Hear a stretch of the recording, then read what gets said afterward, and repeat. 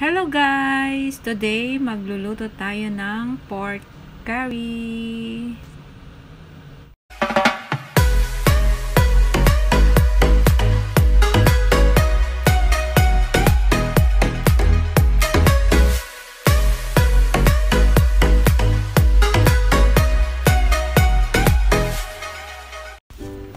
So, andito ang ating mga ingredients. Pork, cut into cubes, and ganun din ang carrots, potato, and nag-prepare din tayo ng chopped garlic, and white onion, and green bell pepper. At ito yung gagamitin natin para makapagluto tayo ng curry.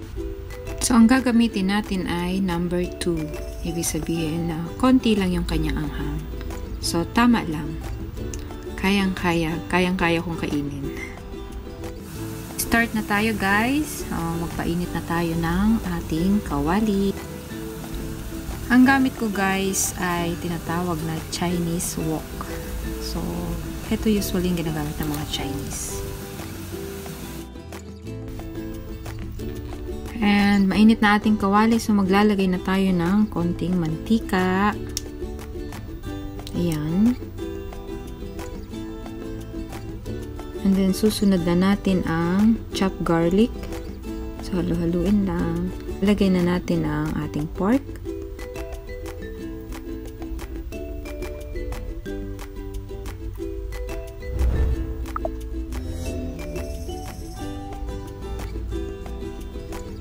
Lalagay din tayo ng pepper and salt para magkaroon ng lasa yung ating karne. Para kumapit yung lasa sa ating karne. So, ayan guys, halo-haluin lang natin. Halo-halo lang. And susunod, kasi pag ako nagluluto, ayan, sinusunod ko ang onion. Hindi ko siya isinasabay sa garlic kasi ayaw kong ma-overcook. So, ganyan lang guys. After that, carrots.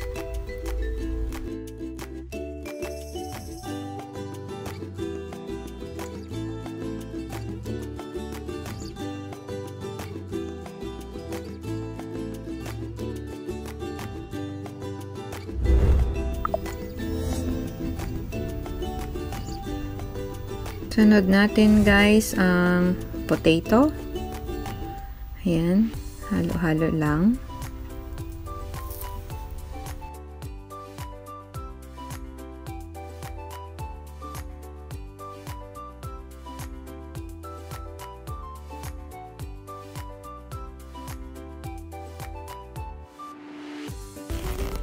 And magsasabaw tayo guys. So, ang gamit ko ay hot water.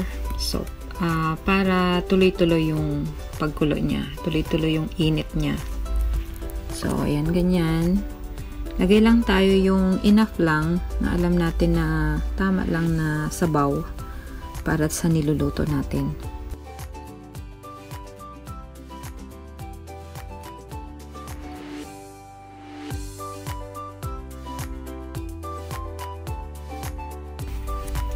And then, tatakpan natin siya and simmer natin siya for 5 minutes. Yan.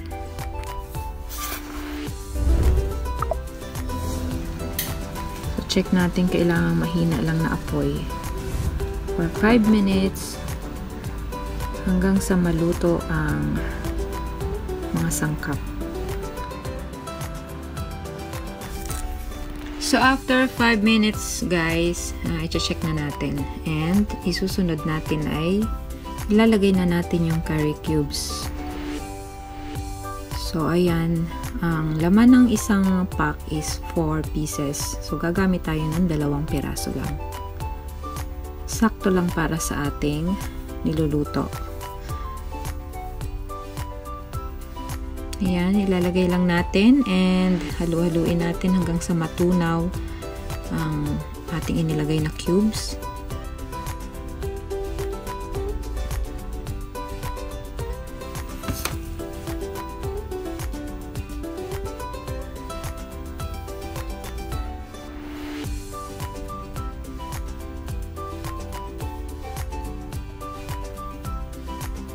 haluin natin para ayan, matunaw. Inilagay nating cubes na ating ginamit. So, ayan lang. And then, optional guys, kung gusto nyo ng mas matingkad na kulay, so, pwede kayong mag-add ng curry powder. Or, pwede rin kayong mag-add ng gata, coconut milk. Kung gusto nyo mas yummy, mas malapot. So, ayan. Nasa sa inyo na yan, guys. Pero ako, wala akong available na coconut milk. Kaya, yan na lang muna. So, naglagay tayo ng konting-konti lang na curry powder.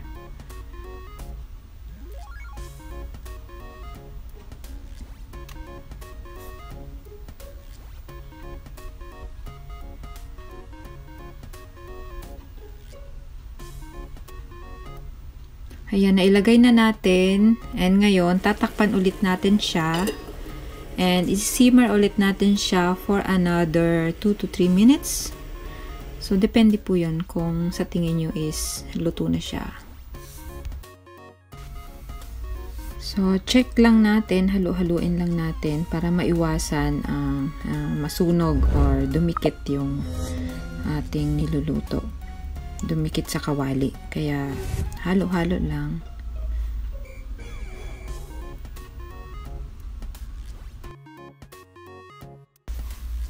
And ngayon, titikman na natin siya kung tama ba yung ating alat. Tama yung lasa ng ating niluluto. So, ayan. Kung sakaling kulang, depende sa panlasa nyo, pwede tayong mag-add ng patis. Ayan. Patis. Konti lang. Tansya lang.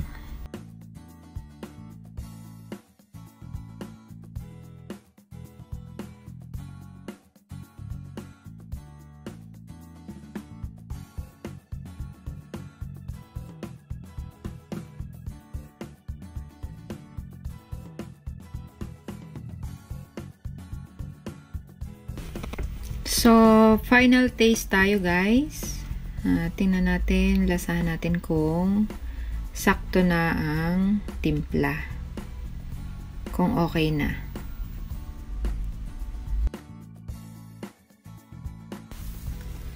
Mag-add pa ako ng konting asin. Kasi para sa akin, konti na lang.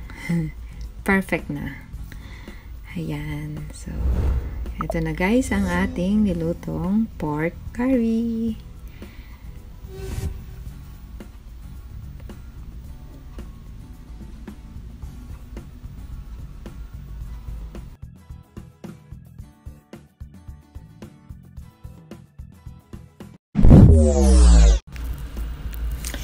Ito na ang ating nilutong curry. Ayan, di ba? Ang sarap-sarap. Yummy. Paborito kasi to ng aking alaga. Kaya, ayan. Ito naisipan kong iluto for today, for our lunch. And ngayon naman po, isusunod ko iluluto ang para sa aming gulay. Chinese vegetable. Simple lang. So, ayan. Garlic lang. And then, itong green leaves. So, ano bang tawag dito sa gulay na to? Buk Choy? Not sure. So, ayan. Isa sa mga gulay na luto ng mga Chinese. So, ganyan lang po.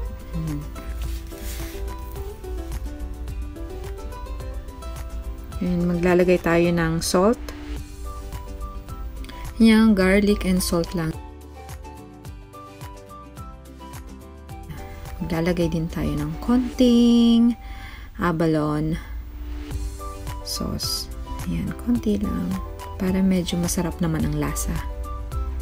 Ganyan lang. And then, ayan, ulam na para sa aming lunch.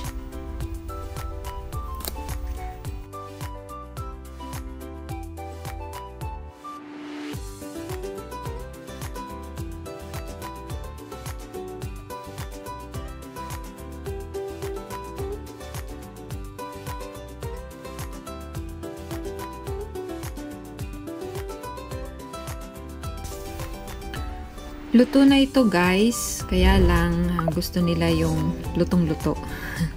Alam niyo yun. Parang kung sa atin overcook na. Pero yun ang gusto nila. Eto na guys, ang ating nilutong pork curry and Chinese vegetable. So, kainan na. Thank you for watching.